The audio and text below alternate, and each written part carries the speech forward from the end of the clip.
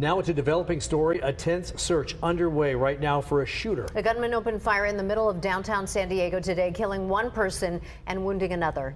Fox 5's Jaime Chambers, he joins us live with what he knows right now. Jamie.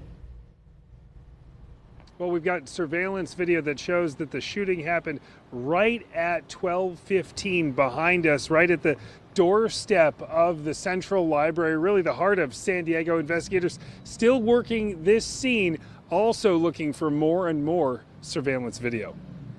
The pink masked gunman can be seen running from the library as surveillance cameras capture his escape west towards Petco Park, then turning north on 10th Street.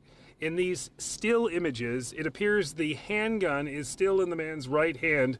Moments later, the gunman drops his pink ski mask, but our angle from this surveillance camera does not show his face. There was some sort of interaction right in the foyer of the library, right at the entrance, during which our suspect produced a firearm and began firing at the people that were there, obviously striking two of them. Schools in the area were shut down and the library evacuated. In the end, one man was killed and another shot, but suffered non-life-threatening injuries. We have a very limited description of our suspect right now. The best I can give you is a black male in dark clothing, unknown age.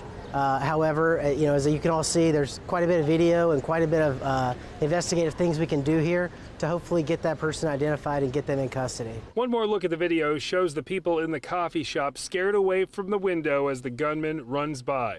Witnesses say as the suspected killer made his getaway, he was visible to the entire neighborhood. Right when I looked out my window, I saw a black male heading up street, looking over his shoulder and running against traffic.